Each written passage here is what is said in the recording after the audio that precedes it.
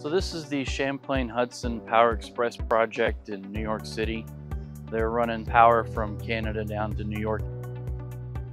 This particular portion of the project they installed via horizontal directional drill going underneath the East River. There was no room for pipe string out for the casings, so Michels came to us at Permalok, go through the design phase with them to use our HDD joint. The Permalok HDD joint fits together with a press fit connection similar to the original T5 and T7 Permalok joints. The benefits are, number one, there's no welding, so you save all that time and money.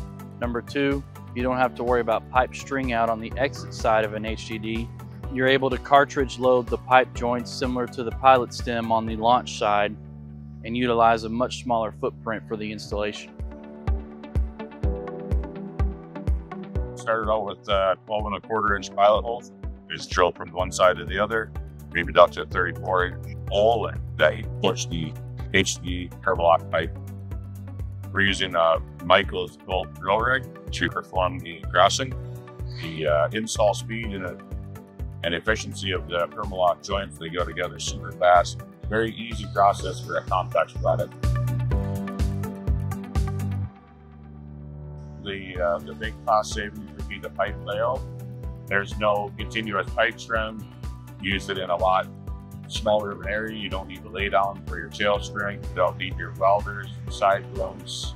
There's no land that has to be acquired for extra string life. It's all on one location. We've been part of this project since the redesign process.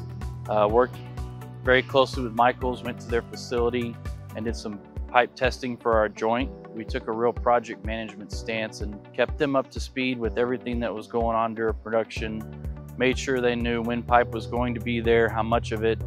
We'd have representation there for both drives. Both drives have been completed successfully. I definitely think it will open the door for a lot more projects for Permalok HDD joint to be utilized.